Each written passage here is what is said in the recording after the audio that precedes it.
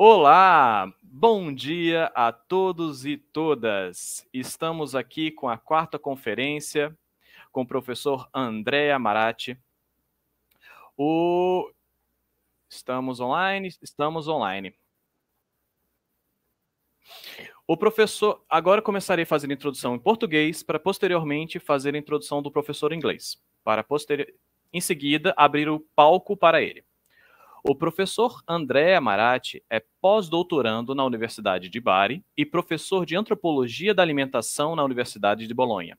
Os seus interesses de investigação centram-se principalmente na história da alimentação e na história da magia na época medieval. Entre suas principais publicações mais recentes estão Becoming a Witch, Woman and Magic in Europe During Middle Ages and Beyond, lançado neste ano, e Food and Culture in Medieval Scandinavia, lançado no ano passado. O professor Maraschi colabora com o Centro Interuniversitário de Pesquisa, Seminario di Storia della Scienza, da Universidade de Bari, e com a Società di Studi Valdesi.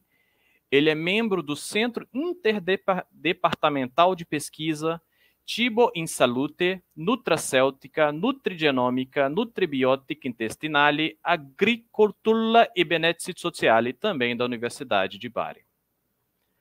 Good morning, everyone. I'm here to introduce the professor Andrea Maraschi. I'm going to introduce him first, then I'm going to open the floor to him to make his conferences. Andrea Maraschi is a postdoctoral fellow at the University of Bari and a lecturer of anthropology of food at the University of Bologna. His research interests mainly focus on the history of food and in the history of the magic in medieval times. Among his most recent publications are Becoming a Witch, Woman and Magic in Europe During the Middle Ages and Beyond, and Food Culture in Medieval Scandinavia. He collaborates with the Interuniversity Research Center, Seminario di Storia, della Scienza, of the University of Bari, and with the Società di Studi Valdesi. He is a member of the Interdepartmental Center Research, Cibo in Salute, nutraceutica, nutrigenomica, microbiota intestinale, agricoltura e benessere sociale of the University of Bari. Now I'm going to open the floor for the professor make his conference. Thank you so much for your time. Andrea, the floor is yours. So, good morning, everyone. Thanks for waking up and joining us here. Thanks a lot, Andre, for your kind introduction. It's an honor to having been invited to join you for this beautiful conference. And a special thanks, if I may, to Professor Johnny Langer, who contacted me personally a few months ago to ask me to talk with you about Ragnarøkr specifically. So I guess you can already see my screen here, my presentation. And for the topic of today, I decided to approach the topic of Ragnarøkr from a different perspective than usual. And I hope that can be interesting for you all. I know that many of you are interested in medievalisms, so in modern and contemporary receptions of everything medieval. And that's exactly what we're going to do for the next hour or so. So I'm going to address Ragnarøkr from the perspective of myth, history, and specifically medievalisms.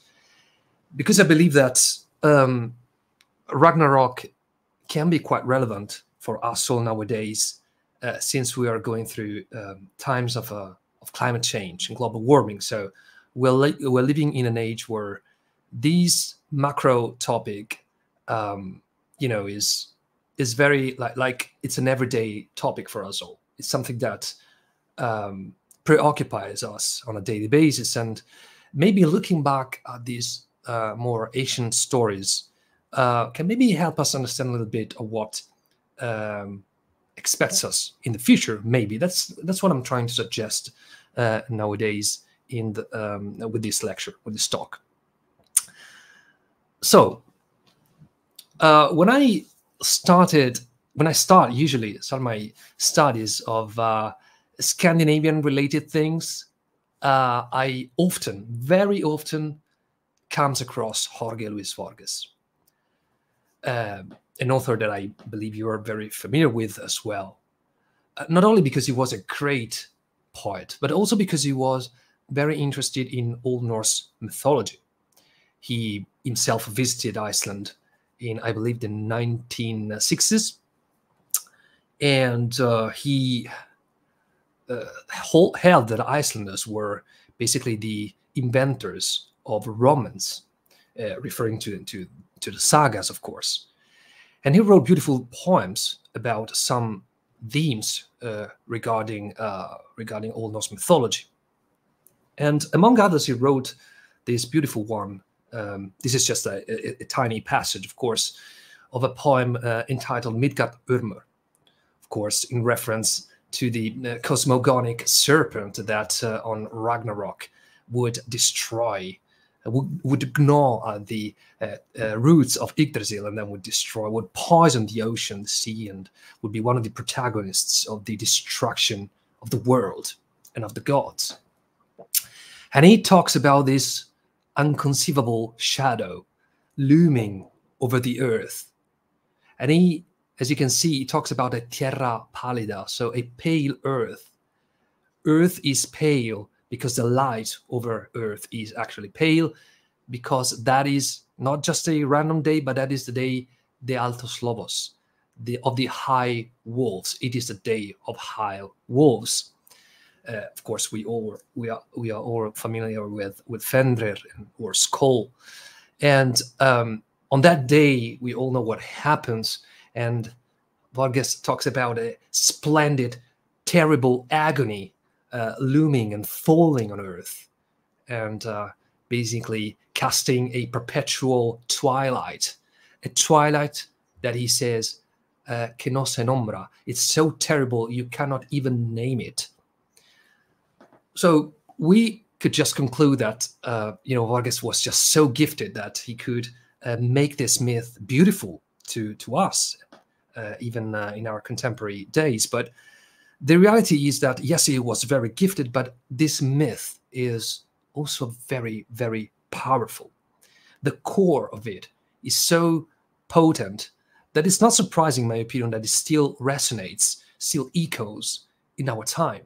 So fair play to Borges, but we also have to recognize the value of the Ragnarok myth as a beautiful, even though very sad story. But you may have noticed that I chose a spelling specifically. I chose to use Ragnarøkr, which, according to Haraldur Bernhardsson, who wrote an interesting article a few years ago about this, the very spelling Ragnarøkr, which we find in Snorra Edda, doesn't merely signify twilight of the gods, but also hints at the rebirth.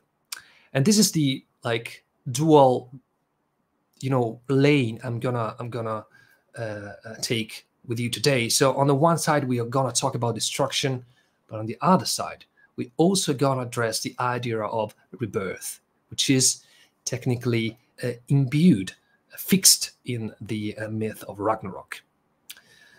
Okay, so we all know where to find information about the Ragnarok myth in the Old Norse corpus. So firstly and foremost, the Elder Edda, and in 3 poems specifically, so Völuspá, Vafthrudismal, and Völuspáins Kama, so Hinlu Hjord. And of course, Snorri in the 1220s, drew upon this corpus and tried to respect this tradition. He, of course, added a little bit of a Christian filter, Christian bias, but all in all, he was very, very respectful of what he found in this older corpus of poems. So actually, these 2 branches of the story are very consistent with each other. And so, according to the story, but again, we all know about it. So what happens on the very day of Baldur's death? So we know that Fenrir, gets free from his magical chains, and the first thing he does is swallowing the sun. So the destruction of the universe, of the world, starts with an act of eating, which is very interesting. So he and another wolf, they eat the sun, the moon, the stars. So darkness falls on earth.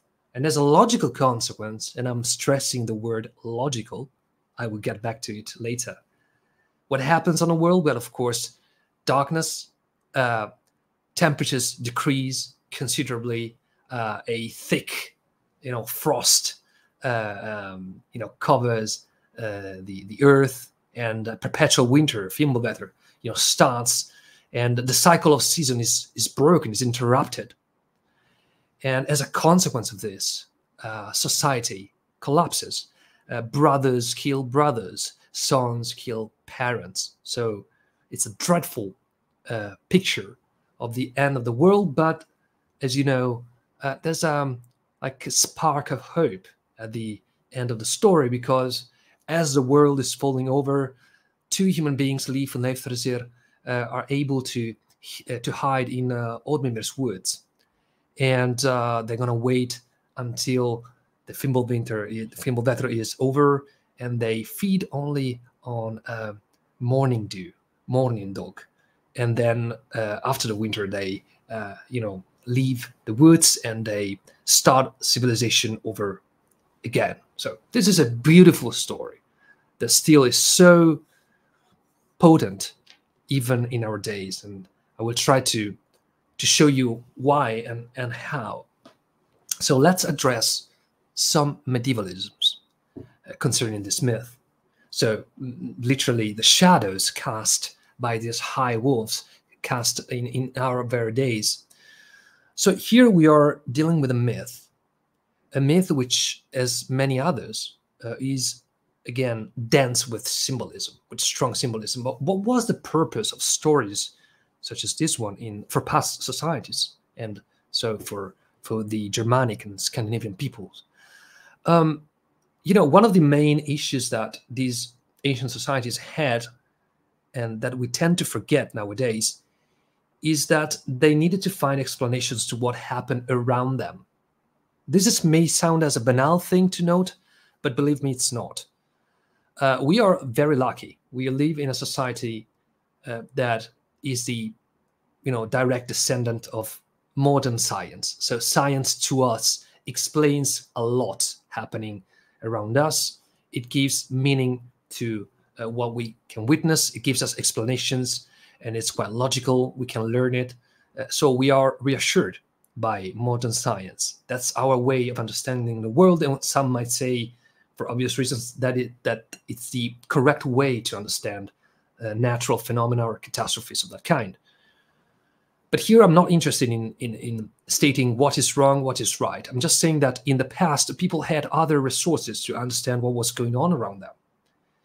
So how to bring order to chaos?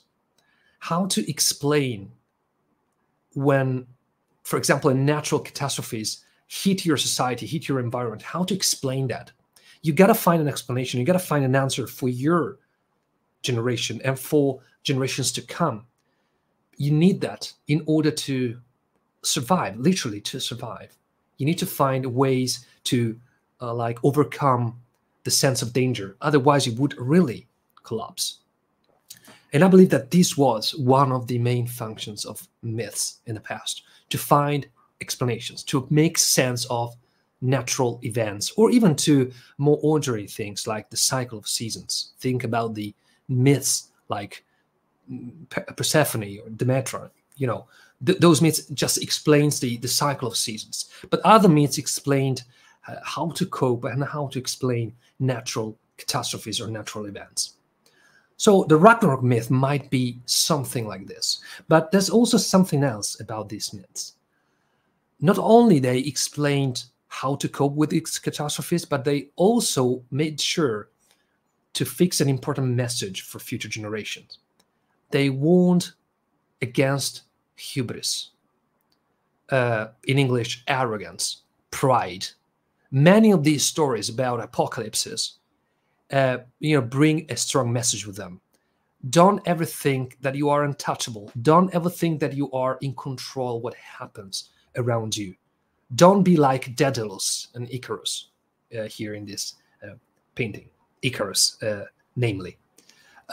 So hubris is one of the main dangers that human beings keep,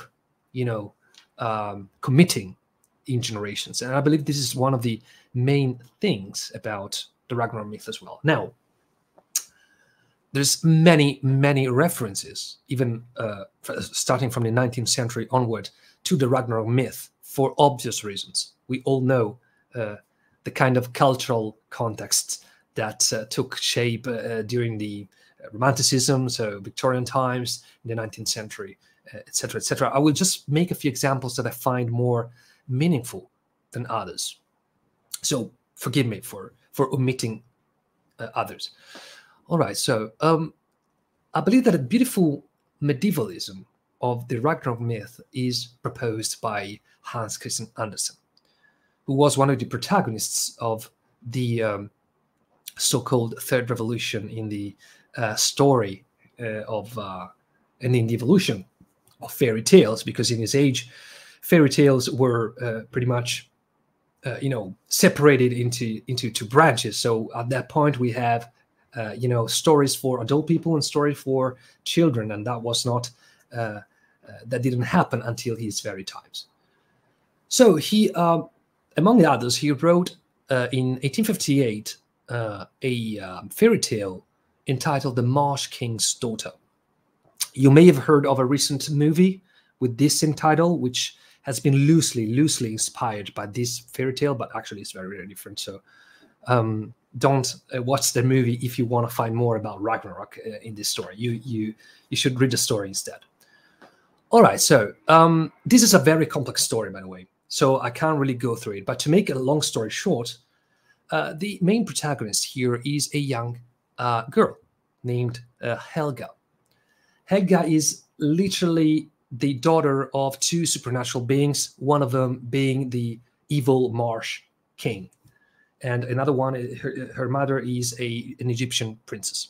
But in fact, Helga is raised by two other people who happen to be two Vikings, so-called Vikings. So we don't really know much more about them. We just know that they worship the Norse gods, and that the husband in this couple, is a proper Viking in the sense that he's a pirate. So, and he pillages other villages. So Helga is raised by them, but she has been bewitched. She has been bewitched by her father, pretty much, and her curse makes her live a very, very weird life, because she assumes two different shapes. So during the day, she is a normal girl, but she's merciless, very cruel. She can't feel compassion. During the night, she turns into a toad, but she is very compassionate. She is very kind. And there's one only way in which she can free herself from this curse, and is to feel compassion during the day. But that's very hard, because that's the point of her curse. So the story basically orbits around Helga's attempt to escape her bewitchment. By the way, her mother as well has also been cursed, and she can't escape the marsh. So very, very complex story. But anyways, so Helga meets a Christian priest. So this Christian priest was held captive by her father, her Viking father, because, as I said, her father was a pillager, and during one of his expeditions, he held captive this Christian priest, brought it home, and he wanted to sacrifice him to the Norse gods. But when Helga was in the shape of a toad, felt very sorry about this very sad destiny of the Christian priest. So she decides to free him, to help him to escape. As a matter of fact, he escapes and promises her that the Christian god would help her to, abandon her curse, to be released from her bewitchment. So, in fact, the two, Helga and the Christian priest, develop a very positive relationship. But unfortunately, the Christian priest is killed almost immediately after he has run from the Viking family. And Helga, for the first time, feels very, very sorrow and painful for his friend.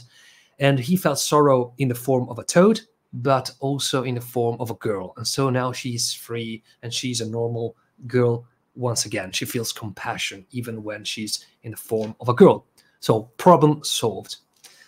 But there's a consequence about this, because Hans Christian Andersen, of course, he was a Christian, even though his relationship with Christianity and faith was a little bit peculiar. I'm not going to delve into this now, but he was surely Christian. And this is a story of conversion, in fact, because later in the fairy tale, we find out that this is exactly his aim. His story aims at showing the reader how the Norse people reacted when they faced the Christian faith, when the Christian faith spread, over Scandinavia and Iceland, the Nordic lands in general. And this little passage here, which I'm going to read for you, speaks specifically of the reaction of the Viking woman, so Helga's stepmother, if you want. And so this woman has a vision, pretty much. She has a dream, and in this dream she sees Ragnarøkr. But it's very interesting the way that Christian Andersen, employs Ragnarøkr as a story of conversion. So let's read through it.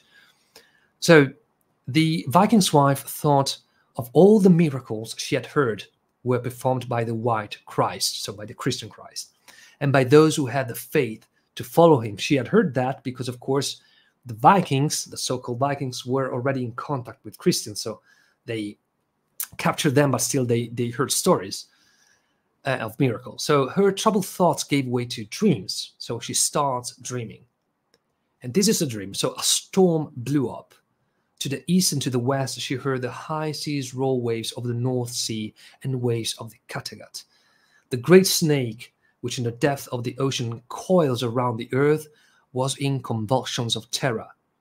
It was the twilight of the gods, Ragnarøkr, as the heathens called Judgment Day, when all would perish, even their highest gods. The war horn sounded, and over the rainbow bridge the gods rode, clad in steel, to fight their last great fight.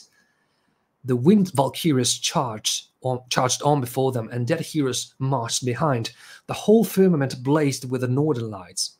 Yet darkness conquered in the end. That's a beautiful description of what happens during Ragnarøkr. It was an awful hour. The air resounded with the clashing of swords and clubs and the rattle of arrows like a hailstorm upon the roof.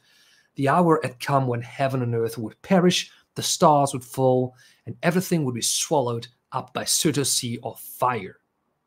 So until this point, this is a beautiful, though terrible, description of destruction. But look at the last two sentences. Yet she knew there would be a new heaven and a new earth. The grain would grow in waving fields where the sea now rolled over the golden sand. So the message that Hans Christian Andersen wanted to convey to the reader is that that's how a Viking gets converted, right? He or she gets in contact with Christians, so they hear their stories. At some point, they have to face their Ragnarøkr, but at that point, their Ragnarøkr is not the end of the world, but it's the end of their world, their Norse pagan world. So this is, I think, a very crafty use of the Ragnarøkr myth to talk about the end of something and the beginning of something else, which Hans Christian Andersen, for obvious rhetorical reasons, deems better.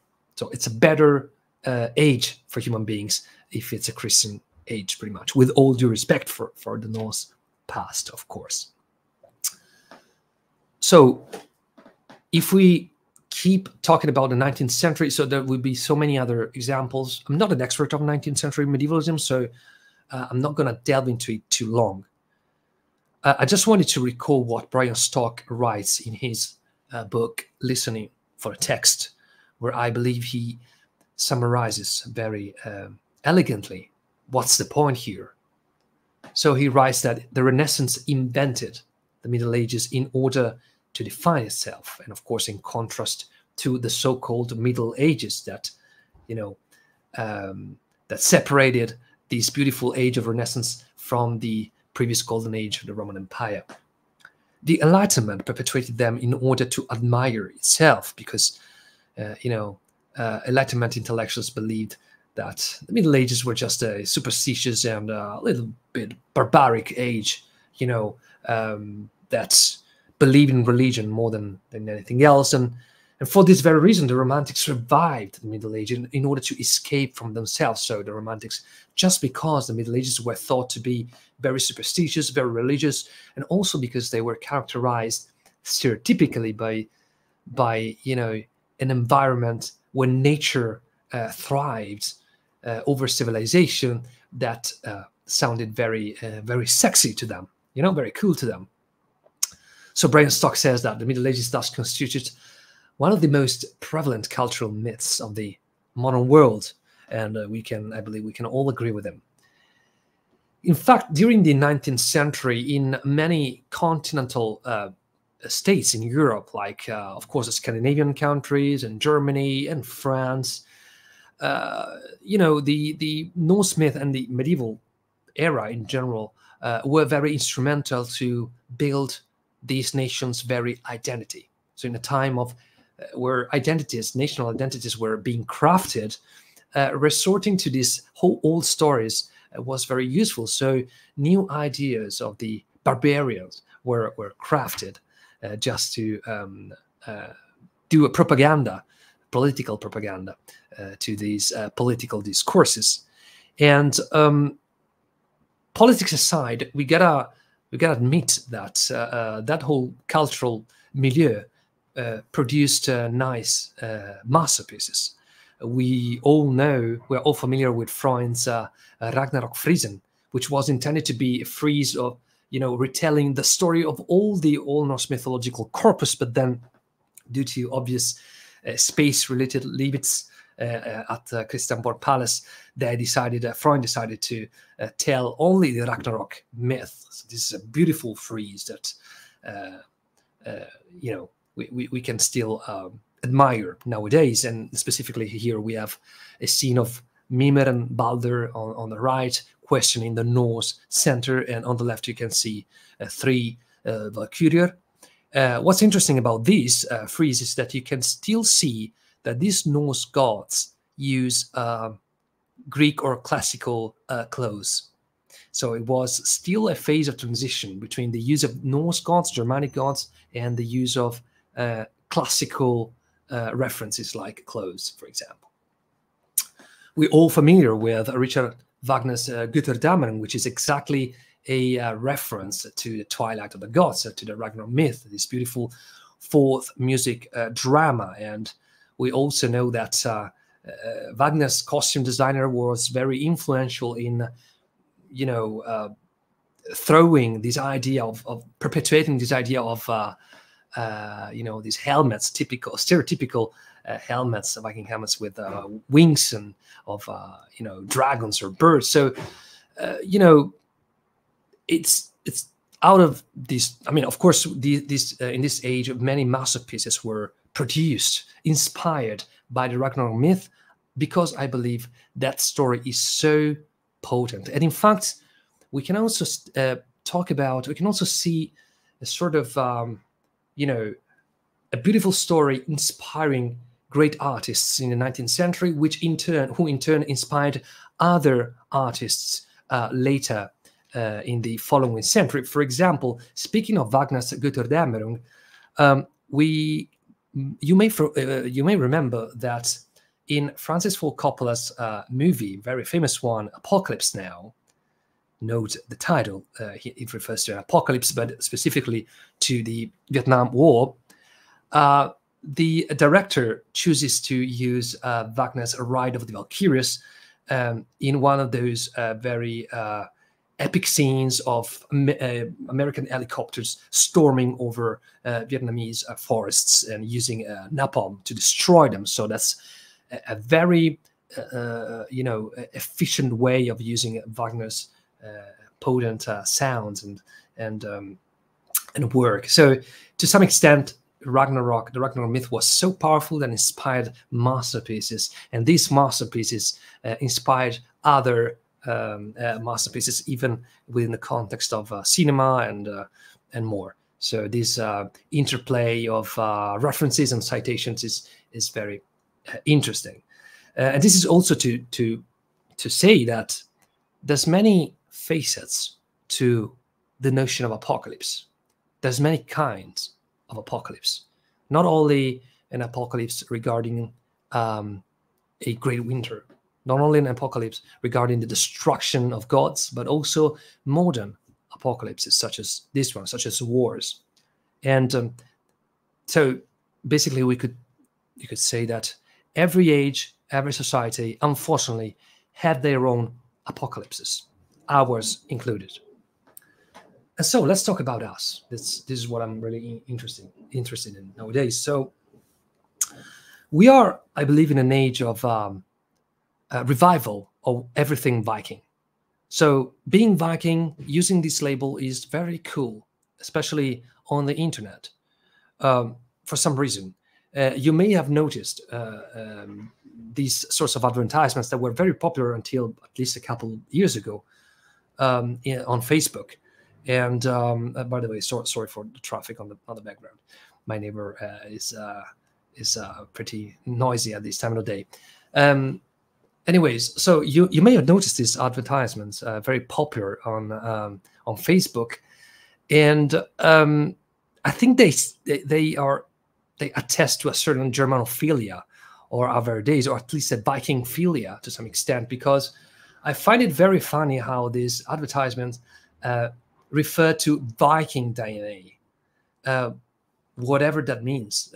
Viking, as you know, does not refer to any ethnic group, at best to several different ethnic groups, but more specifically, the word Viking refers to a profession, to the profession of being a pirate.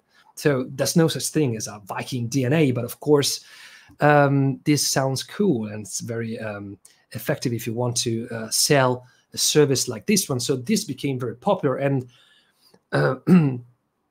it caught my attention because we are constantly captivated by the past. You may have heard in these very days, like last week, that on TikTok there was a trend. I believe there was on TikTok. There was a trend referring to men all over the world thinking constantly to the Roman Empire. But I mean, surprisingly, I've got to say, there's no DNA test that asks you if you want to know more about your Roman ancestry, as far as I could see. So apparently many people are obsessed with the Roman Empire nowadays, at least many men, according to TikTok. But as far as DNA tests go, I think that Viking DNA tests are way more popular, maybe because they intersect the interests of users of Facebook, maybe. So everything Viking is cool nowadays. And this can also mean that you can make a very bad use of the past. So this is just a digression. I'm going to get back to the Ragnarök myth in a moment. But this is just to show you that the past can be used more or less, harmlessly, but it can also be weaponized. And especially Old Norse mythology can be weaponized. And it was weaponized very recently. You may remember what happened on January the 6th, 2021, during the assault of Chapel Hill. You may remember this guy here, Jacob Angeli Chainsley, who I'm not very proud to remind that I think he has Italian origins. So we have a common origin.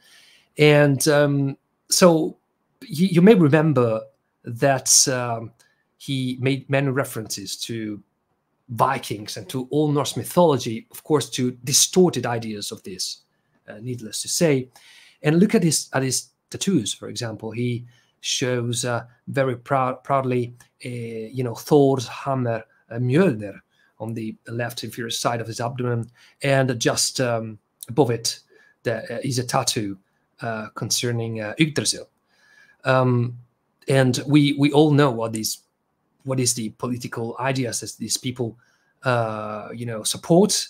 We all know that these are in some cases these right-wing activists are white supremacists and all that. So this is of course a very, very bad use of the past, and that's why we should always be very careful with our students as well on how we teach them the very meaningful, the true meaning of this story, in order not to let them distort the story and this myth. But for that matter, it might not surprise you that when Donald Trump himself, who is supported by some of those activists, was elected, so I remember this was 2015, 2016, it turned out that he had Viking origins, or anyways that he has some shared origins with Norwegian and Danish and Icelandic royalties. Sorry for the plane in the background.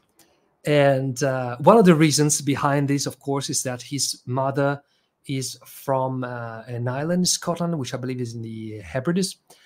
So that was one of the reasons behind this theory. But I found it very interesting that the very political figure, which is supported by the likes of Jacob Chainsley Angeli, has also been associated to Viking origins, whatever these label Viking means to these people, of course.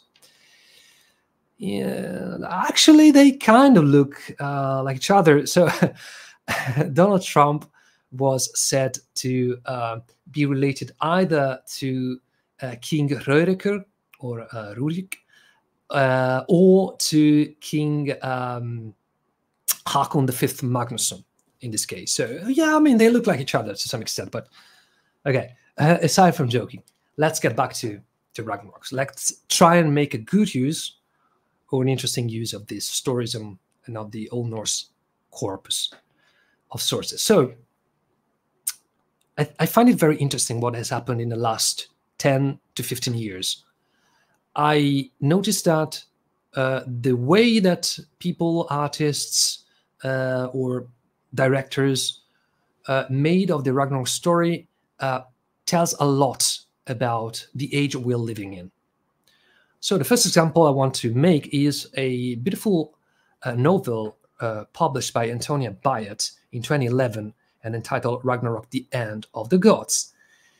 It's a beautiful novel because it is a story of a young girl during the Second World War whose father has been enrolled by the British Army. He's a pilot. So this girl, needs to move to another house and, of course, goes through a very bad and troublesome experience, as you may imagine. And in her new house, she finds a book. And this book is a retelling, I don't remember if it's the Edda or a retelling probably of Old Norse myths. So she reads this book and she lives a twofold experience at that point. So she reinterprets her actual reality of the Second World War with all the, terrible aspects of that tragic event. He lives this experience on the basis of what she reads in the Old Norse mythology. So she uses the myths to make sense of what's happening around her. Exactly what I told you about Ragnarok at the beginning of this talk. So this beautiful novel is a way to suggest that storytelling can be a means to cope with adversities and to find meaning in a chaotic world. And Antonia Bayat is, to her own admission, very pessimistic about our reality, our world nowadays. This is a little passage, a short passage from an interview she released during the Edinburgh International Book Festival in 2011, where she stated, "I am a profound pessimist, both about life and about human relations and about politics and ecology. Humans are inadequate and stupid creatures who sooner or later make a mess. We are into the world of Ragnarok, where whatever we do, we cannot stop the doom that is coming." And I found her words, aside from her pessimistic stance, which is respectable, but I want to focus my attention and your attention on that sentence, we are into the world of Ragnarok. So she is convinced that the Ragnarok myth, to some extent, in its own way, speaks about us. It's not just something from the past that just, looks good, sounds good, is, beautiful, is a beautiful reading, but that's it. No, it still is very relevant to us. I'm gonna deal with this aspect again during the conclusions of this talk. Now, you may be all familiar with the very famous series Vikings, which by no means is respectful or at least philological correct. Probably that's not the director's purpose either.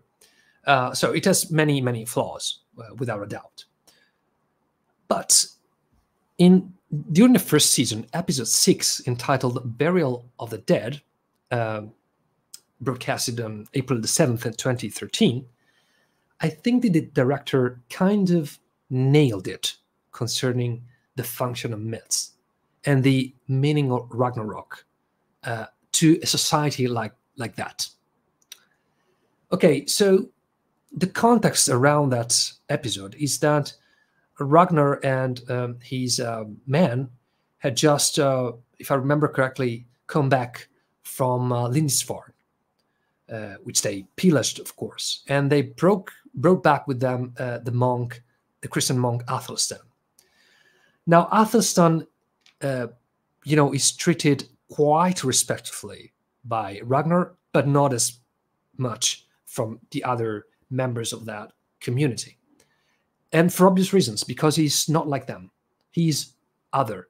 He's a marginalized subject. And at some point in episode 6, this is what Athelstan tells Ragnar. So they are sitting around the same table. They all have great, deep complicity among themselves, except for Athelstan. So Athelstan pretty much sits alongside them, but he's not really part of what's going on. He's not really with them. But he finds the courage to ask this question. Ragnar, I've heard many of your stories, but tell me, what is Ragnarok? I've heard mention of it several times, but so far no one has explained the meaning to me. Now, this is just, a retelling of something that might have occurred, or simply just a fictional reinterpretation of, of communities of Norse people and of their relationship with Christian subjects. So this is not history, but doesn't mean that we can't find it useful to reflect upon Old Norse mythology. So what we get from this passage is that what can be the purpose of a myth? The purpose of a myth can be, among other things, to strengthen the identity of a community. Because a community or a culture, a society, share the story, share the moral values that are imbued and perpetuated in the story. So their identity also is based on stories such as this one. And if you don't know the story, you're not a part of the community. That's one of the things that may have been going on when two different societies came into contact. We can't really be on the same level if you don't know what's really meaningful to us. In particular, Ragnarok here is described as not just as an important identity-marking story, but as a precious secret about the future. What is the secret? The secret is the apocalypse. So it's as if the Norse people, like Ragnar and his family and his community, know a very important thing that's going to happen in the future. They know it. The Christians don't. So Athelstan wanted to, know a little bit more about this story. But their reaction, Ragnar's and his family's reaction at first was, they were not sure they should share that story, that precious story with Athelstan. because again, that was a very precious teaching about what could happen, what would happen in the future. So they talk with each other, and at last they decide that maybe Athelstan is worthy of knowing the story. They share the story with him, and from that moment onward, he becomes slowly, gradually one of them. I want to emphasize this aspect of Ragnarök as a story conveying, if not a secret, but an essential information about the future, that it's very important to hand down to future generations. So not everybody can know it, only the Norse, only us. Then, of course, the internet is a wild place. And you may know the Jorvik Viking Center in York, a respectable institution, a beautiful museum. And okay, it's very cool what happened in 2013, 2014. So you may know that every year, during the second or third week in February, the Jorvik Viking Center arranges a so-called Jólablót, but they don't sacrifice anybody. It's just like an event, a thematic event, which is, they used to attract tourists. And every year they choose a theme. And in 2014, they chose the theme of Ragnarök. So, fair enough. The problem is that for, to make advertisement and to, spread the news of this event, the thematic event, they also spread the information, the fake information, that experts had found a Viking calendar. And this Viking calendar, whatever Viking means, by the way, this Viking calendar predicted the end of the world.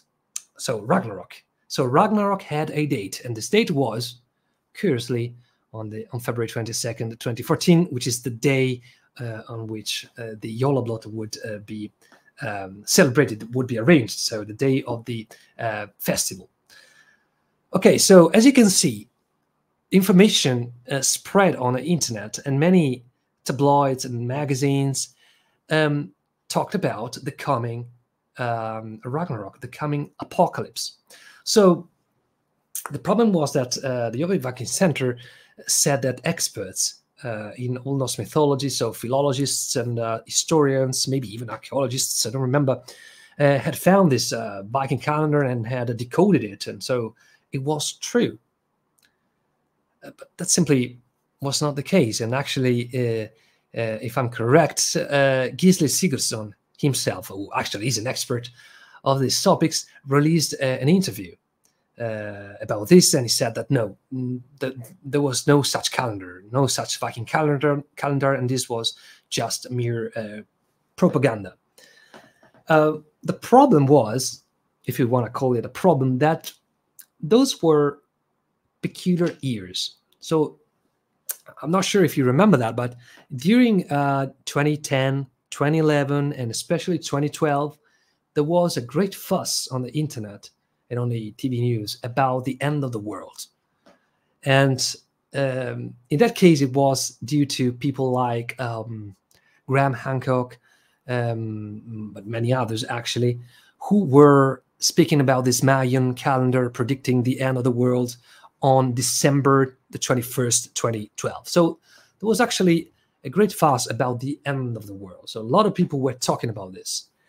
And just the following year, in 2013, this campaign started by the Jorvik Viking Center, talking about another end of the world, which the experts discovered in the sources. So again, it was not like a random time, but it was a time when people were used to talk about and to hear stories about a so-called apocalypse. So it turned out that on the 22nd of February 2014, people had believed in the story, so much so that if you had logged on to Facebook on that very day, you would have found this in the stats of Facebook.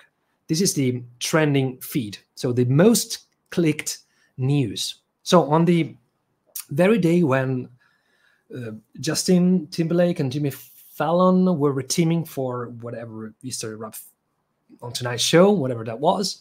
And on the very day when the most wanted drug lord was captured in Mexico, people were literally smashing the left mouse button in their rooms, in their houses, to find out more about the end of the world, according to the Vikings. Maybe because people nowadays are prone to believe lots of things that circulate on the internet, especially when they are catastrophic. But the reality is that we like hear stories about catastrophes, don't we? We like hear stories about catastrophes because as long as we can read them or as long as we can watch them, we are reassured, because you can like share the troublesome experiences of people going through a catastrophe, but without actually living them, without actually experiencing them. So that's why these stories are very powerful for us all. Now, there could be many other subtle references to Ragnarok in literature, TV series, cinema. Some of them are more subtle, some of them are more like manifest. Some believe that George R.R. Martin drew upon the Ragnarok myth and Fimbulvetr for his beautiful saga, so Game of Thrones, and his novels, of course, because the whole saga, you know, is centered about the idea, the threat that winter is coming. So this perpetual winter coming from beyond the Great Wall. And but as far as I'm concerned, correct me if I'm wrong, I've never found any like interview or any specific statement where Martin states that he actually drew upon the Fimbulvetr myth or the Ragnarok myth, for that matter. But he may simply, found inspiration, but that's it. We are pretty sure that he knows Old Norse mythology quite well, so much so that he might have found inspiration from Old Norse material to, for example, craft the White Walkers, these entities which would come back from death, basically, and who live beyond the Great Wall. And they look like, in terms of their characteristics, they look like Draugr. But again, I'm not familiar with any statement by Martin about his source of inspiration. Some people say that the three-eyed raven in Game of Thrones can be a reference to Odin's ravens. But again, this is just speculation. We can just safely assume that the topic of a perpetual winter is very effective within the context of Game of Thrones and of those stories, for obvious reasons. But for that matter, we can go on and find other references which do not necessarily reflect Ragnarok. Perpetual winters are a threat. So a threat always works within stories such as this ones. For example, we have the White Witch Jadis in Narnia, The Lion, the Witch, and the Wardrobe. Again, a perpetual winter, but I'm not aware of any specific reference to Ragnarok. But for that matter, even Frozen has a perpetual winter at some point. And by the way, Frozen has been inspired by a fairy tale by Andersen, very, very loosely inspired, actually, by Andersen Snedroningen. But again, perpetual winters just are perfect for stories for many, many reasons. We can definitely find more specific references to Ragnarok and to Fimbulvetr elsewhere. Here, for example. So I'm not a fan of the Marvel universe, but I believe that if we are interested in the Ragnarok myth and its modern receptions, we can't omit the Marvel universe. We can't omit the Marvel comics and then the Marvel cinematic transpositions. So, to talk about Ragnarok in the Marvel universe, we gotta address Thor. Thor is a superhero, like many others, like Hulk, for example. And it was created in 1962. This is the cover of the first issue, where Thor was introduced, as you can see, introducing the mighty Thor, the most exciting superhero of all time, was created by Stanley, Larry Lieber, and Jack Kirby. But why? Stanley, in an interview given in 2002, tells us why. So they wanted to create someone stronger than the strongest person, but they didn't know what to pick. So it finally came to me, don't make this hero human, make him a god.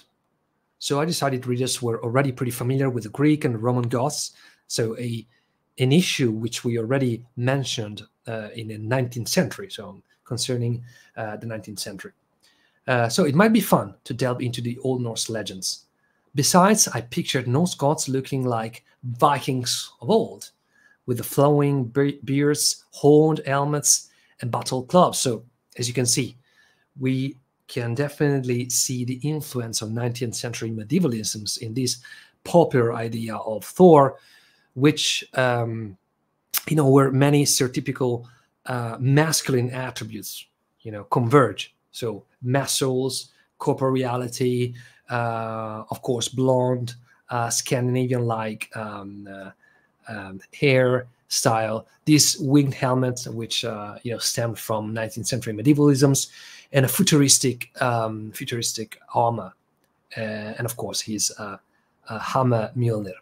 So it's important to address Thor because one of the main aspects of Thor's experience, of Thor's story in the Marvel Universe is his involvement in Ragnarok. But what is Ragnarok in the Marvel Universe? So Ragnarok is an apocalypse, but it is not a single apocalypse. It is a destructive event that repeats all over again. So it has already happened several times. It's going to happen several more times in the future. It is cyclical. And most interestingly, this destructive event produces energy. And this energy is actually the food of entities that are called those who sit above in the shadow. So they feed off the energy released by the destruction of the world of Asgard, the planet Asgard, and by the reincarnation of the gods and of the Asgardians. Very interesting idea of Ragnarok, which is going to turn out to be useful later for us. So every deity has existed before, they have been destroyed, and then they have reincarnated. But at some point in the saga, in the volumes 80-85, in August-December 2004, Thor finally decides to break the cycle of Ragnaroks, of these destructions. Finally, Odin takes this decision, and to make a long story short, again, Thor engages Loki, challenges him, beheads him, so basically, defeats the main antagonist in this story. He also defeats those who sit above in the shadows, and is able to break once and for all this cycle of apocalypses. So the problem is basically solved, and then this branch of the story basically is put to a stop by the creators. Thor literally decides to hibernate himself, and this branch of the story stops there. But for what concerns the other branch of the story, which you may have watched at the cinema a few years ago in 2017 during the broadcast of Thor Ragnarok, directed by Taika Waititi, something else happens. This is a different branch of the story, so the two branches are not necessarily connected. So in this case, Odin is dying, and Hela, so Thor's sister, decides to take the power for herself. So Thor needs to stop her from taking power. At the beginning of the story, we know that Thor defeats Surtur. So basically, Thor prevents Ragnarok from happening. But during the movie, Hela takes power, and Thor realizes that the only way he has to really stop Hela from taking more power is to actually use Ragnarok against her. So he can't defeat her by means of his hammer. He needs Ragnarok. He needs something bigger and more powerful. So he actually revives Surtur, and he reunites Surtur's crown with the eternal flame, and basically he brings about Ragnarok. So Ragnarok destroys Asgard, planet Asgard, destroys and kills Hela. But of course, this means that the Asgardians need to migrate to another world. So Thor finds a spaceship, a proper ark of salvation, and manages to save all the Asgardians alongside himself and Loki, and bring all these people to a new planet. And in this case, the planet is Earth. So this is an example of, again, which is very relevant for us, because this idea of leaving our planet to potentially in the future colonize another one is not so far removed from what's happening nowadays. It's still, far in the future, but not so far that we, associate it with sci-fi only. We are already talking about colonizing the moon, about colonizing Mars, because we are aware of the problem we're going to face in the near future. So in this case, Ragnarok has a little bit of a positive function because it helps Thor destroy a bigger threat. But, okay, horns in the background, which signal the fact that I've been talking for an hour. So, okay, I'm getting closer to a conclusion, but not just yet. So I believe that these two branches of the story are very interesting in different ways. So the first branch, Marvel Comics, talk about the cyclicality of natural catastrophes. Again, this is not a far removed idea if you think about geological frameworks, so frameworks in the field of geology. So in geology, there are two main traditions to interpret what has happened and what has actually prompted changes on Earth. So on the one side, scholars believe in uniformitarianism or gradualism. So geological events and all changes occurred on Earth have been, for the most part, very, very slow, very, very gradual in time. No major shocks, so to speak.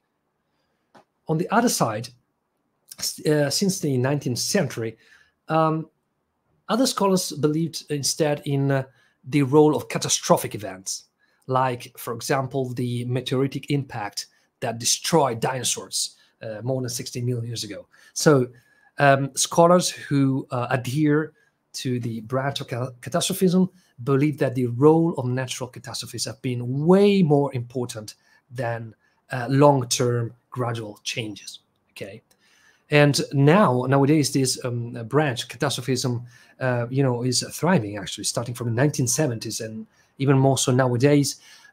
Many among in the field of geology, but also in the field of archaeology, not only in these fields, actually emphasized the role of catastrophes in our very past. So this version of the story, this rereading of Ragnarok, is actually sensible, consistent with what we think we know about the past, even though we don't really know where the truth is, but we can always assume that the reality is probably in the middle.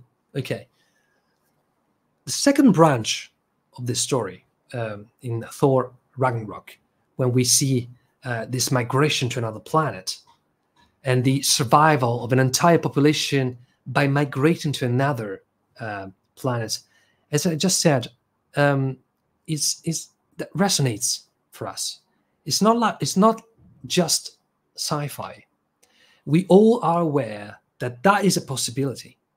Think about a sci-fi movie which is also very realistic to a good extent, like Interstellar, which is a beautiful movie, and again, it's very science-based. That's exactly what the director addresses in this movie. So this need in the future let's hope it's a distant future, the need that we may have to leave this planet to settle somewhere else. So as you can see, the same story, the same old story can, encourage us to tell different experiences that we are familiar with, or that we may be familiar with in the not so distant future, maybe. Again, this is the powerful of the Ragnarok myth. That's why I don't think that's just a story. It's more than a simple story. Otherwise, it would not work so effectively. And then we cannot omit to mention a very recent TV series, which you can still find on Netflix, and by the title Ragnarøkr, which is entirely set in Norway, in a beautiful little town in a Norwegian fjord, a town named, interestingly named Edda, a beautiful town which in itself is victim of climate change, like every other town in the world, for that matter. But in the case of Edda, in the town, we also find heavy pollution due to the presence of huge industries, which are owned by a family by the name of Utul. So the Utul Industries. Okay, so this is the main setting of the story. This is a sci-fi series, but at the same time, a sci-fi series which addresses climate-related topics. So it's called a cli-fi series. What are the sci-fi elements? So we find a similar operation as the one that Antonia Bayet did in her beautiful novel, but to a different level. Like the Edda and Old Norse mythology becomes a way to retell our own reality. So as I said, this series is set in our modern days, but the protagonists gradually find out that they are reincarnations of the gods, of the Norse gods. So the protagonist, Magne, finds out he's Thor. And, gradually everybody else, for example, his brother, Lauritz, finds out he's Loki, for obvious reasons. And so, as the story proceeds forward, Magne finds out that the story of Ragnarok regards him very closely, because Ragnarok is going to happen in his own very days, in our own very days, because what has been recorded in Old Norse mythology is just a story. It's just a story that gets repeated all over again. As the gods reincarnate, Ragnarok is going to re-happen again. So it's an interesting operation of, modernization of the Ragnarok story, to say that, again, the apocalypse is just ahead of us and has been ahead of other societies in the past. Just, by the way, it has been prophesied by the Volva in Voluspa. The Volva says that Ragnarok is going to happen. She's a prophetess. She sees the future, right? So in the story, there are 3 seasons, by the way. So the series is now finished, has ended in last summer, August 2023, I believe. So it is a modernization of this drama, in analogy with Old Norse mythology. There are many references to our modern society, for example, to woke culture. One of the female protagonists, Isolde, is like an analogy to Greta Thunberg, because she's a climate activist that turns out to be very important in the plot, because she fights actively against the Utul Industries and for pollution-related issues, of course. And we find out that since Magne is Thor, since Lauritz is Loki, the Utul Industries are representations and reincarnations of the Jötnar. So they are the giants, the multinational corporate giants that fight against the gods and that threaten to defeat them. So a crafty reading of this story. By the way, you might be wondering, how does Lauritz give birth to the Midgardsormr? Well, they find a very tricky solution. In fact, Lauritz, who is Loki, actually gives rise to the Midgardsormr in the guise of a tapeworm. And then he expels it, he feeds it, and then he releases it into the sea for it to grow as much as it needs to finally become very strong and powerful and fight against Thor. Now, just to find a conclusion to this whole story, if you want to watch this story, be sure to mute your audio for the following 15 seconds, because I'm going to tell you how the story ends. So, spoiler alert here. Okay, mute your audio now. For those of you who already are familiar with the ending of the story, who are not going to watch this series, actually nothing of this is true. Nothing of this is happening, because this turns out to be a figment of the imagination of Magne. Magne has always been since he was a child, a very problematic, shy guy. He suffered from dyslexia, so he was not really able to integrate with his peers. And he found at his home a comic series regarding Thor and Norse mythology. So he delved into it. He dived into this comic series, and he started to make believe that he was one of them. And so he starts reading the reality around him as if he was actually Thor. But in reality, that's not going to happen. And in fact, the whole story is not really about Ragnarok, but is about the struggles of adolescence, of growing up, with obvious references to climate change, because the old story of the utility industries is true. So actually, Isolde is an actual activist, and she manages to make the utility industries change their politics concerning pollution. But more than that, this is a story about growing up. And the final message is not pessimistic, as, for example, in the case of Antonia Bayat's novel, but it is more a story about, us growing up, taking care of ourselves. Of course, being preoccupied about what happens around us, but starting with ourselves. So let's be positive about the future. And I believe this is a useful use of Ragnarok. Let's not always talk about destruction only, but also about, let's not forget the idea of rebirth that is also addressed in that story. So, final part of this talk. Let's summarize some things up. Let me just take a sip.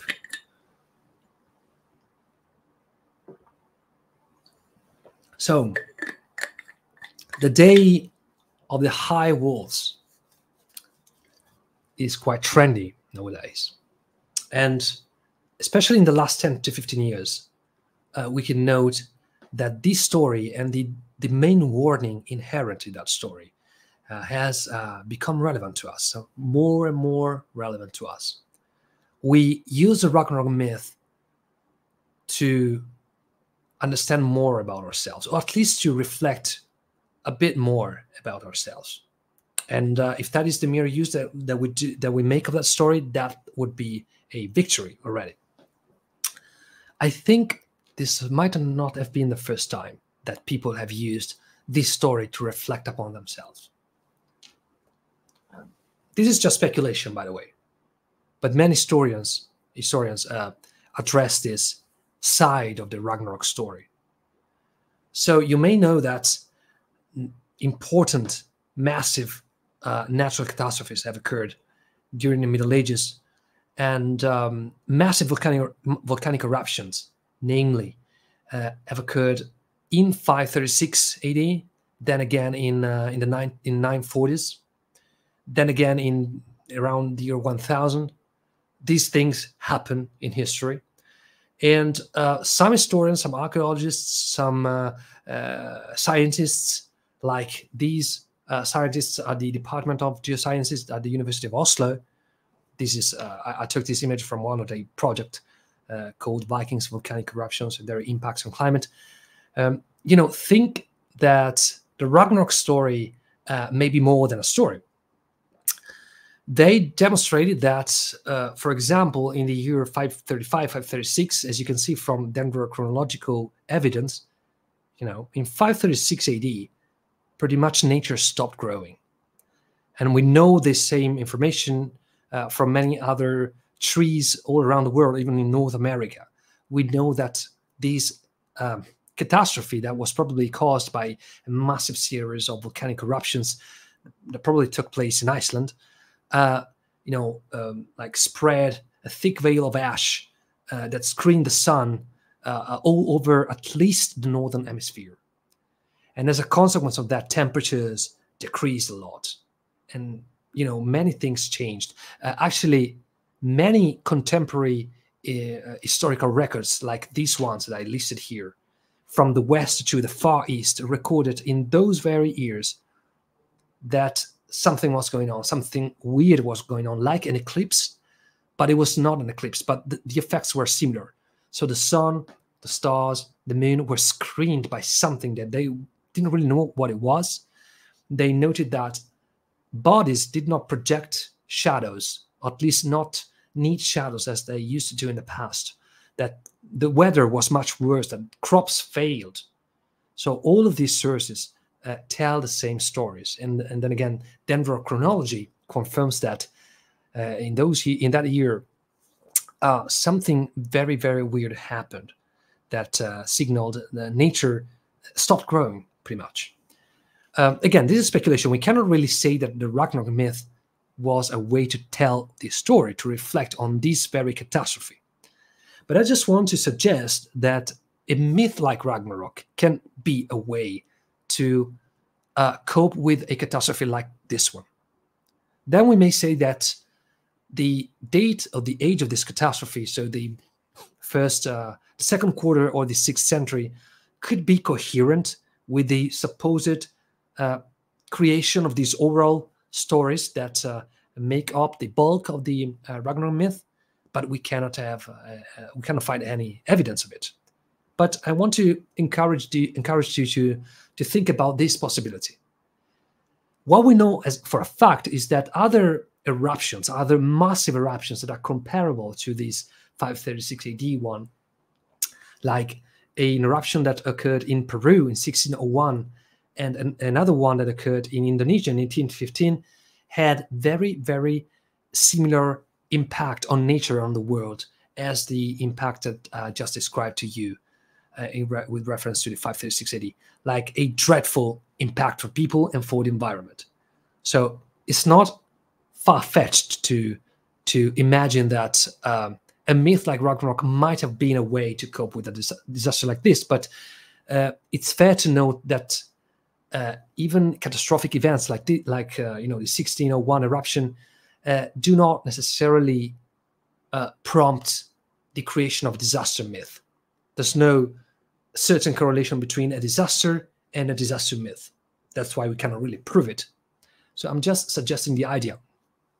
By the way, some art historians believe that Munch's Scream was influenced by another eruption which had occurred in 1883, 84 in Indonesia again, so Krakatoa volcano. And that's why the sky has those colors, and that's the reason behind the anguish of the protagonist, which is so popular all around the world due to its scary facial features.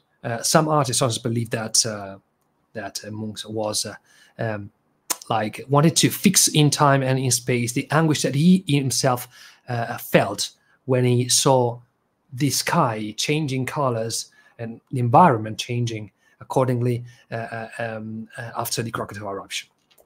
So these are just examples of contemporary sources addressing the 536 AD eruption from great intellectuals of the time, like Procopius of Cassiodorus. I'm not going to delve into it again because this is just speculation, but I think it is interesting to note consistencies between these records, which are very realistic, and what we read in the Ragnarok myth.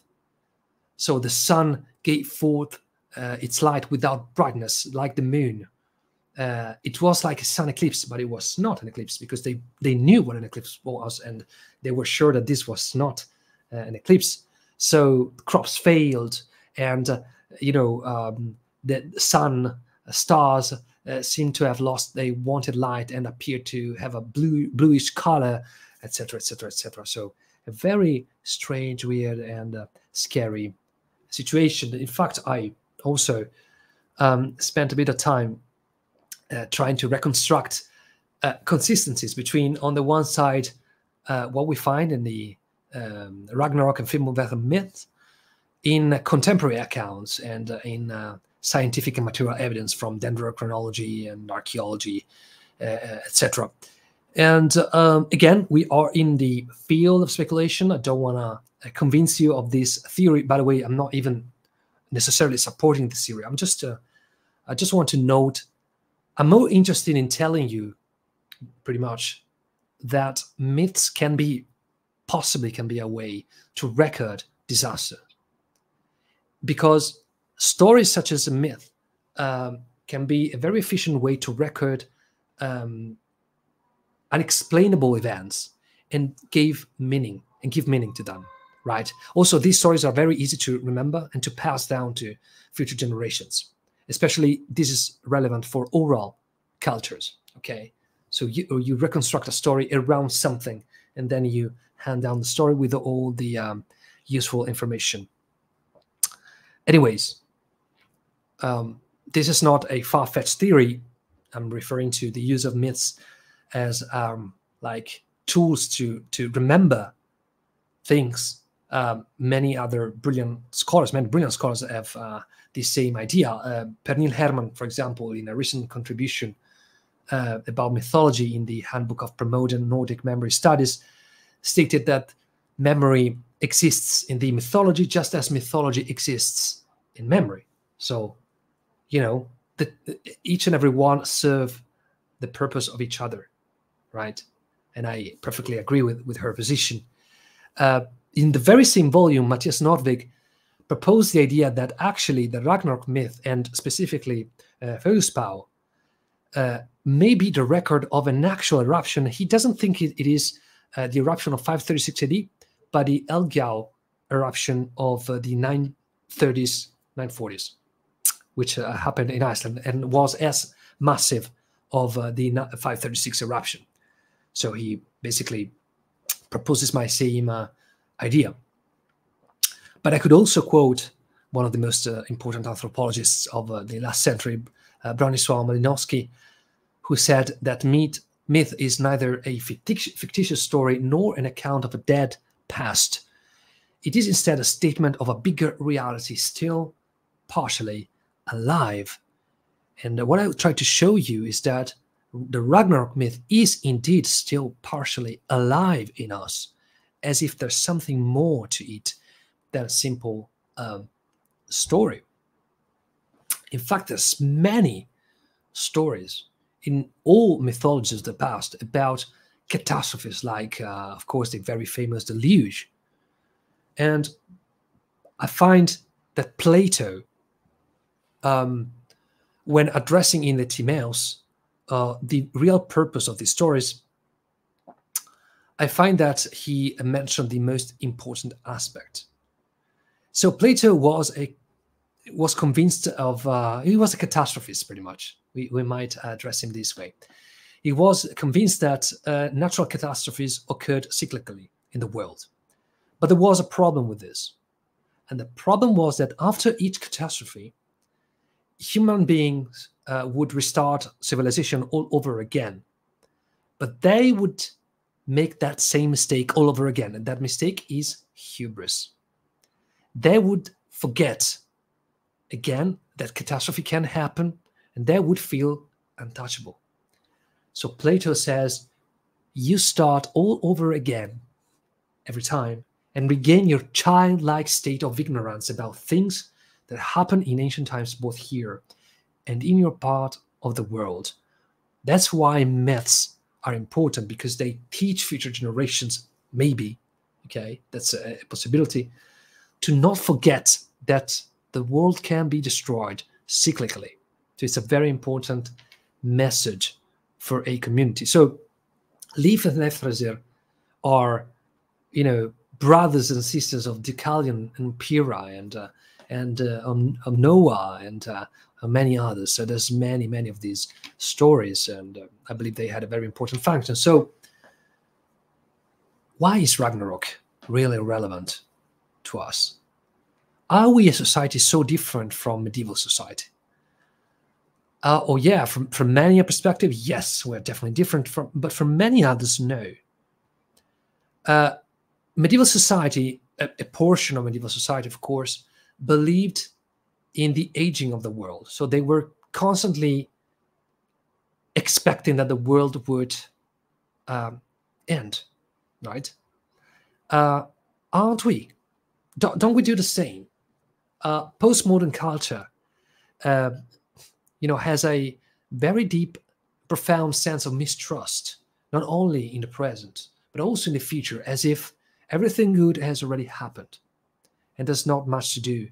There's not much to our present, to our future. So in this sense, we are an age that awaits, not eagerly awaits, but definitely expects the end of the world, as if, everything has already happened. So what else? And on the other hand, look at what the popular culture has produced in the last 50 years. Many movies and novels and TV series, for that matter, have, encouraged us to become familiar with all sorts of catastrophes, like alien invasions and pandemics, zombie apocalypses, nuclear wars, environmental catastrophes, and asteroid impacts. And on many occasions in these stories, what happens? So when we are very unlucky, the world ends and that's it. But on many other occasions, there is a return to the Middle Ages. Not to the Middle Ages properly, but to an age or to a phase for humankind characterized by wilderness, chaos, the lack of justice, social conflicts. This is the stereotypical ideas that people still nowadays associate with the Middle Ages. So from both these perspectives, the Ragnarøkr myth is very relevant to us. And just think of, or don't look up, a very recent movie where the asteroid finally impacts the Earth and destroys our civilization. But it's just to say that we are constantly thinking about that more and more. Don't forget that NASA or SpaceX, I think it was NASA, funded that mission just very recently to correct the path of an asteroid that would have probably impacted Earth in the future. So we are actively working to save us from what could happen in the future. So we are living in an age where Ragnarok is our bread and butter, so to speak, our daily bread. So in conclusion, I believe that the reason why we still look back at Ragnarok more than at other myths is because we, maybe unconsciously, I don't know, we still grasp its very meaning. It is meaningful, and it makes us remember that we should be more humble.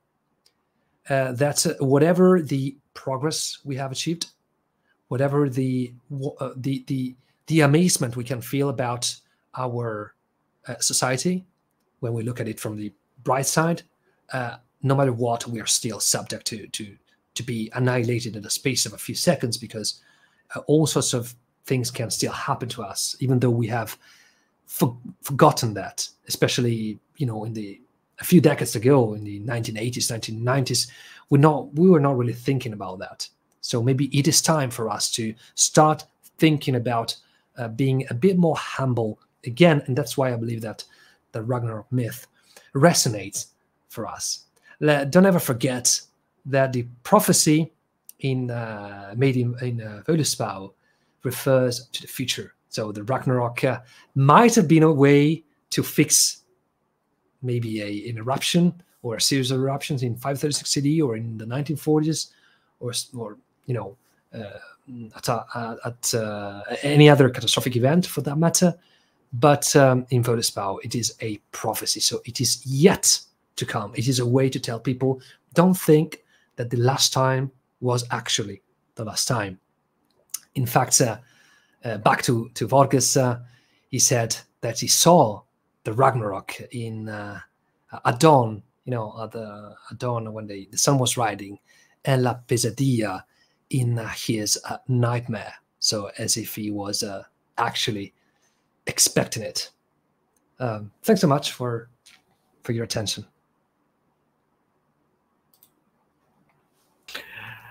Thank you so much, Professor Andrea Maraschi. It was a pleasure to listen to you. Are you listening to me? It's okay? Yeah, my pleasure. We have some questions here. I will go one each time. Okay? One per time. I will begin with the question of Professor Johnny Langer. Johnny Langer, the North mix were initially re-evaluated by modern reception after 1755 as heroic, glorious, nationalist, epic reference, and as a social identity. Yeah. In this context, at what point might Ragnarök have been separated from nationalist issues to a reflection on our concerns about environment and eschatological fears? Okay, thanks, Professor Langer. Again, thanks for inviting me in the first place. And actually, thanks for your academic production, your academic works, which I read enthusiastically. And a very interesting question. I didn't find a proper time when things shift, because I believe that it's very hard to track all the medievalisms or Ragnarök, because they may be many.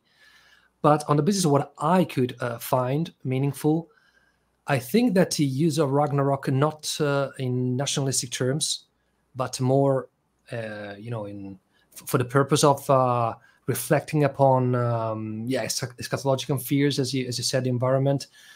That's a very, very recent phenomenon, in my opinion. As I said during my lecture, this thing has started to resonate, concerning environmental issues only in the last 15 years, as far as I could find. Again, I could have probably missed some other important references to Ragnarök and to Fimbulvetr, but I made sure to check pretty much everywhere, even in video games and movies, TV series, and in my opinion, it's a very, very recent phenomenon, and it doesn't surprise me, to be honest. It doesn't surprise me because until 15 years ago, or certainly at the very beginning of the 21st century, I was a teenager at the time. We certainly heard discourses about the environment, but they were not as constantly present in our daily lives. And I believe that when they started becoming a more cogent issue in the 2010s, that's when the Ragnarök myth started to be reinterpreted. But again, I could be wrong. So if you guys have evidence that this phenomenon started earlier, we'll be very happy to learn more from you. Thank you so much for your answer. Thank you. Another question for also Johnny Langer. And how do you analyze Klaus Hauck's interpretation that some bracketize from 4050 and 55 Anno Domini could contain images of the death of the god Balder Ragnarøkr? Yeah, this is an intriguing aspect of this story, which I didn't have the time to address. But yeah, what Professor Langer is referring to is the fact that many bracteates have been found that had been interred in a space of time that is coherent, partially, with the time of that massive series of volcanic eruptions around the 520s, 530s, 540s, actually during the preceding century as well. I believe that unfortunately, when it comes to these kinds of archaeological findings, you cannot really date them ad annum. So you can't really say they were interred at the time of the eruption. So as Professor Langer stated, in that case, historians and archaeologists believe that people were like preoccupied by, in that time, more generally about an apocalypse, and they might have been prompted to inter these bracteates, which refer to Baldur, so to the beginning of Ragnarok. So that could be a link between the imagery in those bracteates and the beginning and an actual Ragnarok, because they were scary about a natural catastrophe. But it's very hard to prove it. So my position is that it may very well be the case. It may well be the case because historical records concerning the 536 eruptions are very, very strong.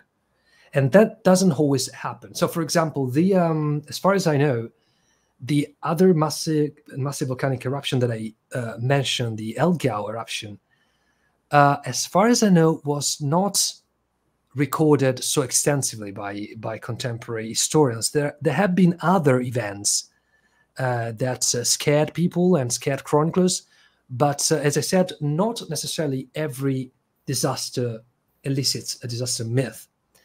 The fact that the 536 eruption was witnessed by so many people, and that these records are so consistent, and that that so many bracteates with that imagery concerning Baldur's death, are a clear hint at that myth. I'm more on the side of those who think that may well be the case. Yeah. I don't know what's your opinion about it, but yeah, I think that's a possibility. That's a strong possibility. I'm sure if you send an email to Johnny, he will reply to you with a long text explaining. Yeah, I mean, I know that he has addressed these aspects in a beautiful article about the wolf's jaw. So I know a bit of his position, of course, but specifically, I don't remember what his opinion is about the bracteates. Now I have two questions from Professor Luciana Campos. They are about your research in food mainly. Yeah. The first question is, it's not in the private session, in private, not in the chat. Okay. You published an article in the Scandi magazine where you analyzed the passage from Eric's saga. That dish that is prepared for Forbung to eat before making his prophecy. This dish is made with hearts of animals found in the site. Is there evidence of the existence of this dish? If so, was it so just ritually or a dish for festive feasts? There's no evidence for any dish like that. So my main problem was to justify why it was structured that way. That's a very peculiar recipe, as you reminded. So it's the hearts of all the animals that were living in the area. So basing on the fact that there's no evidence of that, at least to my knowledge, the only thing that I really could do is starting from the premise, why the hearts? What is the meaning of the heart in that culture? And again, very different to find evidence of this.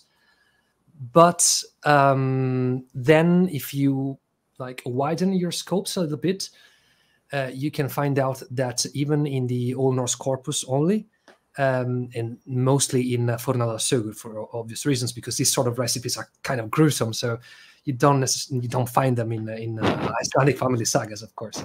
So they pertain to the domain of legends of the past. But there are some hints of the use of hearts. So think about the Fafnir's heart, of course, that allows Sigurdur to understand the language of birds. So that was a culture, at least within a literary context. But I believe that it was not a literary context. It was a broader cultural, religious context that had very ancient origins. Anyways, that was a culture that associated with the heart certain powers. So when you eat the heart of an animal or of a human being, you get specific properties or qualities that come with the heart itself. So to me, it's a sort of, with all inverted commas, a magical meal. I wouldn't call it magical because it's seder, so it's a different thing. It's magic, but it's seder, so it's a very, very specific kind of magic. So to reply shortly, no evidence of any dish from archaeological remains, for example, or from other sources, but strong evidence that hearts were deemed to host powers that could be transferred, and that's a very, very common literary motif, not only in Iceland and in the sagas, but also everywhere else in Europe. So we got to work with many gaps, many holes in information. We got to try and find patterns. So that's the pattern that I found that made sense to me, at least. No, it was great. It was great. and second question, you recently published a book on the history of food in the Middle Ages. As a researcher, on how do you see? You as a researcher, how do you see this great appeal of producing authentic medieval food in the restaurants and parties, and how do you see the role of experimental food archaeology? All right, so I am an enthusiast myself. I have. You are a chef. I'm not a chef. I'm very, despite being Italian, I'm very bad at cooking, but I'm very gluttonous, so to speak. No, I'm lucky enough to be a food historian, firstly. So I work as a consultant for a few, especially one very, very philologically based reconstruction company here in Italy. They really study recipes from actual sources, and they try and recreate them with the utmost respect for what could have been the culinary ideas of the past. And when I do that experience, that's amazing. I eat the way it was supposed to, I was supposed to eat in the past. So I eat with my hands and I share bread with other people. So it's a beautiful experience. So I encourage you to try the same experience if you find serious reconstruction companies. That's a problem, though, with these reconstructions. We'll never know. We cannot replicate the taste.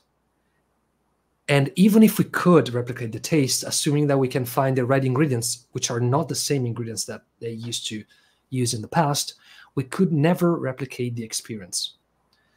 Because when we eat something that has been reconstructed with the utmost respect for ingredients and cooking and everything, we eat that dish with our own palate. But our own palate is used to completely different flavors nowadays. This depends on the country where you live. Some countries like Scandinavian countries, Germany, North Africa, they still have a cuisine that kind of resembles, medieval cuisine, for example. In Italy, in France, we totally changed that structure of the meal and those flavors. So I could never know what they thought when they would eat something. But other than that, I think it's a pretty useful operation, because we cannot really sense anything about the past. We maybe can try to recreate the music of the past. Okay, we can visit these places like these beautiful cathedrals and everything, And with food, we have this privilege of at least having a grasp of what this food tasted like. So I think it's an interesting operation to get a glimpse of what it really was. So as long as it is done, with all the serious methodologies and sources are respected, and the right ingredients are found, and it's a beautiful experience, to be honest. I would advise everybody to try it out. So if you come to Italy, so if you're planning to come to Italy, be sure to contact me, and I will point you at this place in Italy, which is exactly in central Italy, in Umbria, where they every summer they rearrange a medieval banquet based on actual recipes, and it's amazing. So it's one of the very few tools that we have to get a grasp of what was like living in the past. But one of the things that my mentor taught me, Professor Massimo Montanari, one of the leading experts in food history, I remember one day asking him, "Can we really understand what was like to live in the Middle Ages?" And he looked at me and he told me, "Okay, think about this. They didn't know the Beatles. So they didn't know the Beatles are like, we all know what the Beatles are, like many other bands, but they specifically have been so influential in our culture. So think about these people and never heard about them, and never heard about many other things, and we never heard about many things that were relevant to them." So thank you so much. Thanks so much. Thank you. Now we have another question from Leandro Villar. Leandro Villar say, Professor Maraschi, the movie Thor Ragnarøkr gave the event a comical tone. In your opinion, would this be the result of a parody or an attempt to soften controversial topics such as apocalypse? Yeah, nice question. Well, I'm not a fan of despite being a nerd myself, as I told Andre before. So I'm into many things like Dungeons and Dragons and Magic the Gathering. So I really respect that universe in general of these medievalisms, these modern medievalisms. I'm not really a fan of the Marvel universe. That's just my personal taste. I watched the movie just because I had to be honest, because I was doing this research. So I forced myself to watch it, and I found it, with all due respect, I found it appalling, because I can't really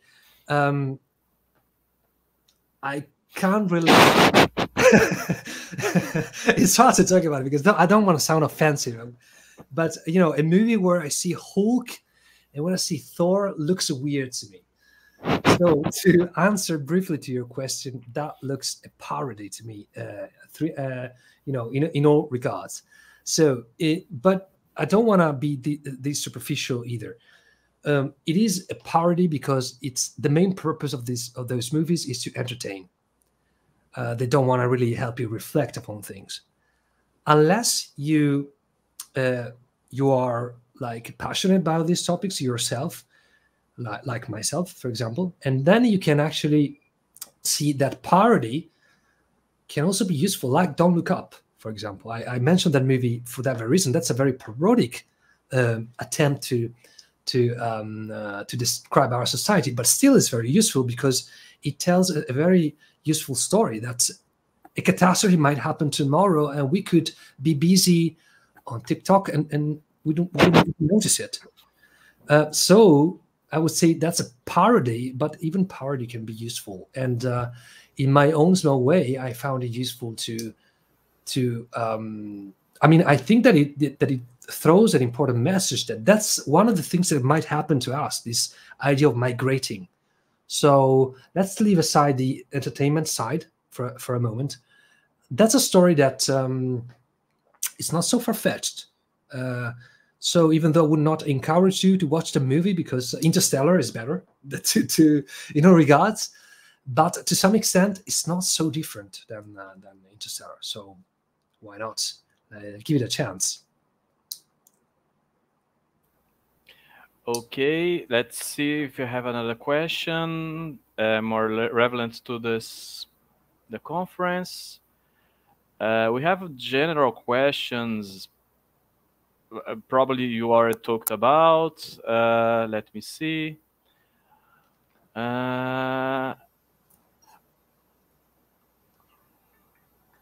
Over here.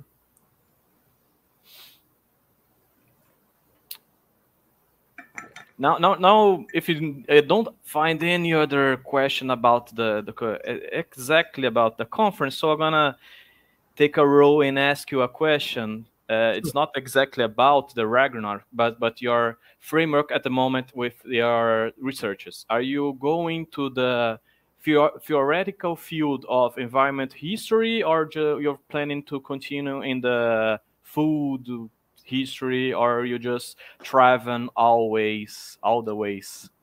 I'm not actively investigating the environmental history, to be honest. So this was one of the of a series of like 3 or 4 papers that I wrote on the topic.